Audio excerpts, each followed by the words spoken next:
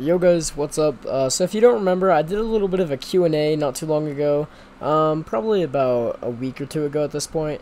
And in that Q&A, I answered a ton of questions, but I want to answer some more questions. So as many comments as you guys leave on this video, I'll try to answer all of them that I can. So leave a comment if you have a question for me.